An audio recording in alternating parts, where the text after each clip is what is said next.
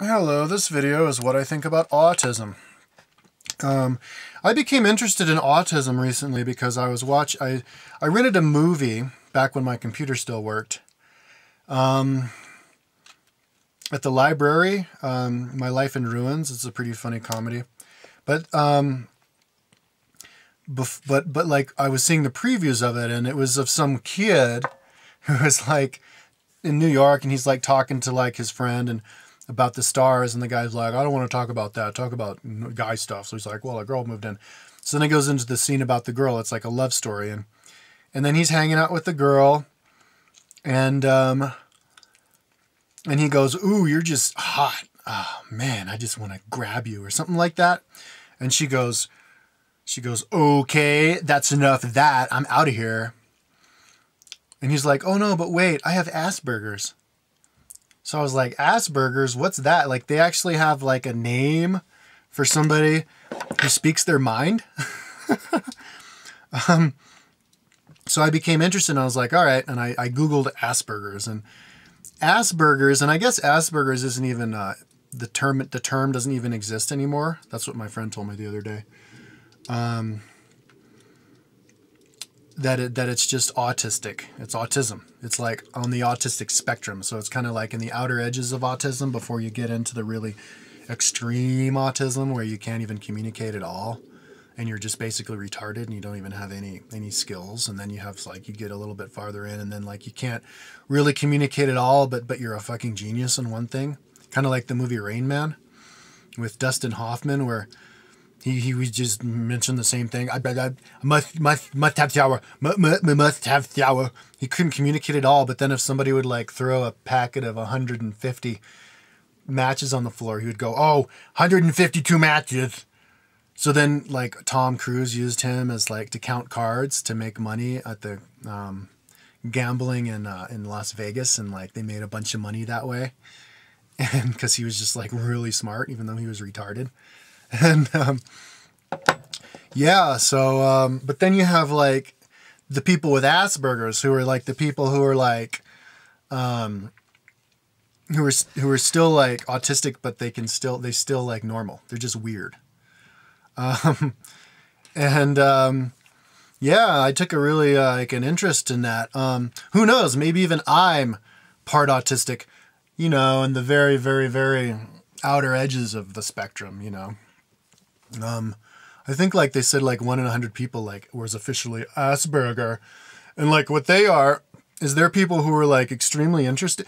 And I like watch videos of people, the Asperger people, and I did empathize with those people because I respect them, because they're people who are like really interested in something, and they have an extremely strong desire to explain to you what they're interested in. And so they would have like these, and like, I guess they weird people out because they just like talk about something, and they're just like, yeah, and then this, and then the people are like, okay. And they're like, yeah, and they keep going, you know. And I'm kind of like that sometimes. Like I'll explain something to somebody sometimes, because I don't really hang out with people that much. So when I do, and I'm explaining something, sometimes I get carried away, and they're like, okay. And I don't like, and I guess maybe I realize that I've overheated their brain and they want me to change the subject. But I'm not done with the chapter I'm in my head. And so that they finally have to be like, okay, that's it. Sorry. That's enough for now. But I respect that, man. And it's cool that they have their little groups where they get together and they talk to each other about what they know. I mean, my God, if you were to imagine if there was a whole world full of people who was always talking to each other about what they knew about stuff, like with such like relentlessness, the people would be smart. People would be really smart. People would know a lot about stuff, and they would, and you know, and then we would be able to, you know, have a very smooth running society because of all those smart people. But yeah, it was just interesting listening to people talk. I guess there are people who are really interested in stuff, and I saw this one, but I mean, some of them are kind of crazy. Like I saw this one thing on this kid who was like, had 154 IQ, 10 less than Einstein. And he was really interested in like brain chemistry, but he didn't understand like why people were like excited about a football game when his friend took him there, and he didn't understand why they had like ice in the supermarket. Why do they have it here? You could just make it in your house. And his mom was like, well, yeah, sometimes people need more than they have, you know, they're having a party. So anyways, but I guess like they have like specific traits with the Asperger people, is that they have like tactile issues. Like they're afraid of they can't get their hands dirty, or they can't feel vibration on their hands, or like they can't feel dirtiness. Now, I'm not saying I have Asperger's, but I have like really like, I can definitely relate to that. I can't sleep dirty. I never could sleep dirty. I'm having to teach myself to sleep dirty now, but I can't sleep with my arms next to each other and my legs touching, because I can't have that feeling of like sweat coming in between. But they're also really clumsy, I guess. They drop in stuff all the time, you know, and I'm not saying I have Asperger's or anything, but I have been accused of being clumsy more than once, and I do drop stuff all the time. Yeah. And I could never play like football in school because I'd always drop. I couldn't catch the ball. It would bounce out of my hands and stuff. So, I don't know, man. Maybe I do. But anyways, I guess it's something that a lot of people are like, me, I have Asperger's because the Asperger people are supposed to be smart and stuff and have like photographic memories. But they also like,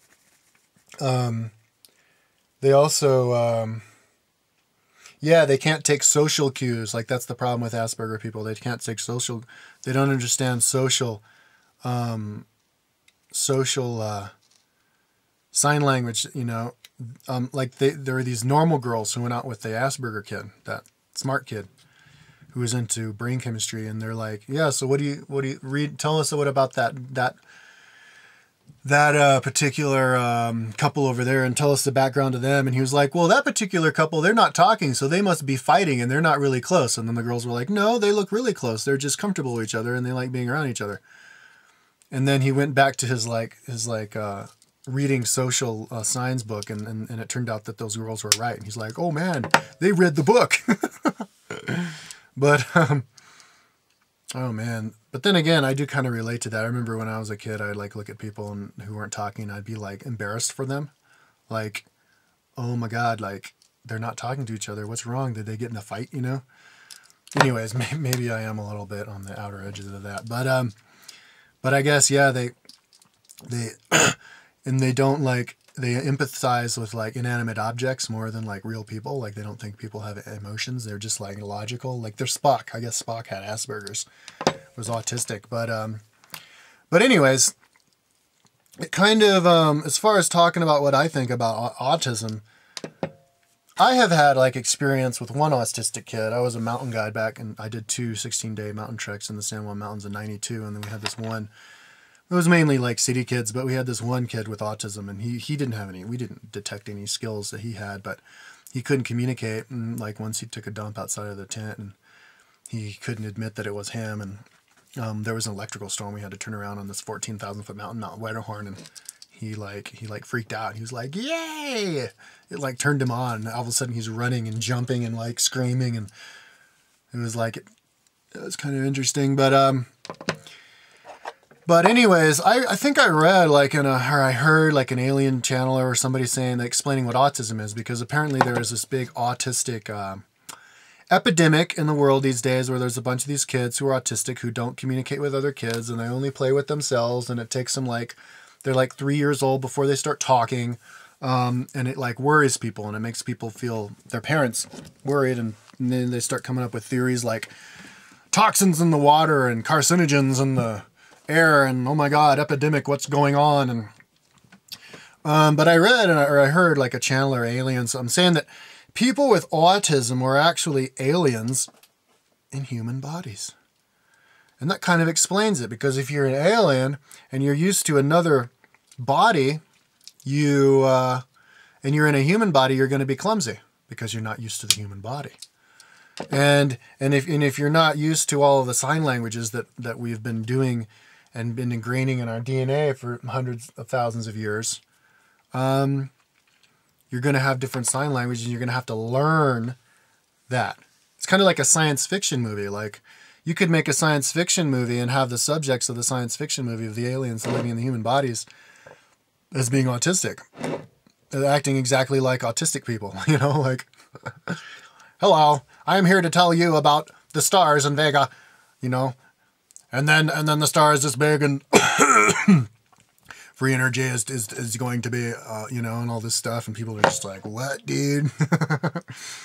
And he's like, what do you mean? What does that mean? You know, like when they make movies about aliens, like the guy's like, what does he mean by that? You know, it kind of makes sense. And, you know, maybe that person is just being creative, but with the 6 billion people in the world today, with all the new people, like where are all the souls coming from?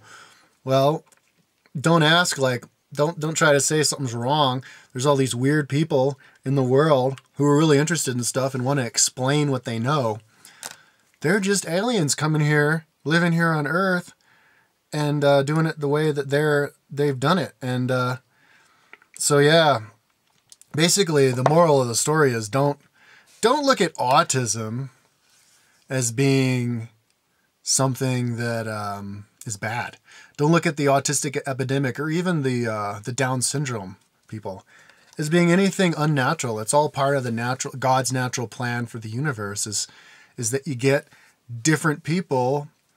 And I think they even have autistic people or Asperger people there. Well, I guess Asperger doesn't even exist anymore. So autistic spectrum people,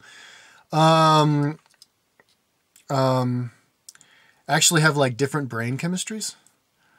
Their brains are being used in different places, and you know, and I guess if you're genetically designed to only be able to use 10% of your brain, if you're going to use extra of your brain to become really good at memorizing stuff or, you know, knowing a subject, then you're going to have to sacrifice some other parts of your brain in order to keep that horsepower up.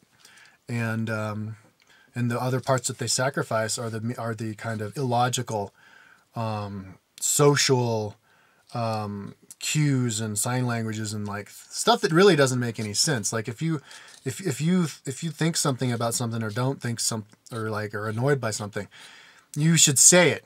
You shouldn't, like, blinking your eyes 3 times code talk should not be the way to communicate with each other. It should be straight up saying it.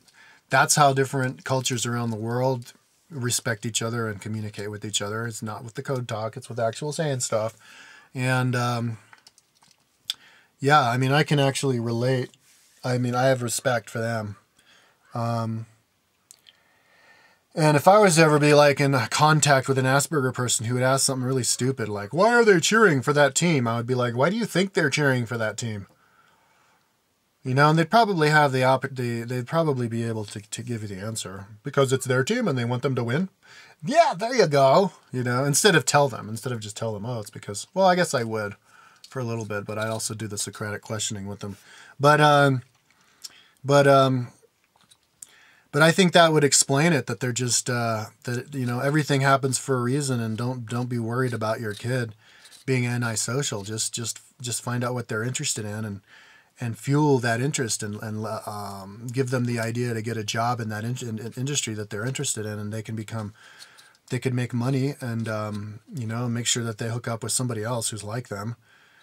And everything's good, you know. It's nothing to be freaked out about. You don't want to be freaked out about eccentricism. You want to cherish diversity. That's what made America so successful. That's why everything that's ever invented is invented in America, because there's all these different kinds of people who get all these different kinds of things, and they're able to just run wild and do that which they are good at and which they're interested in. And the great melting pot. And so cherish diversity, and there's nothing wrong. And I know some people are like, oh, but don't, because it's so difficult. Well, out of all the Asperger people who I saw in the video complaining about how they had a difficult time in society, not one of them gave an actual, or none of the girls anyways, who were the ones who do all the complaining and crying, gave an actual example of when they got in trouble for not taking a social cue or feeling like they had to act all the time, you know. I want to hear that. I want to hear those specific stories. You know, if you have Asperger, you should be smart enough to remember those examples.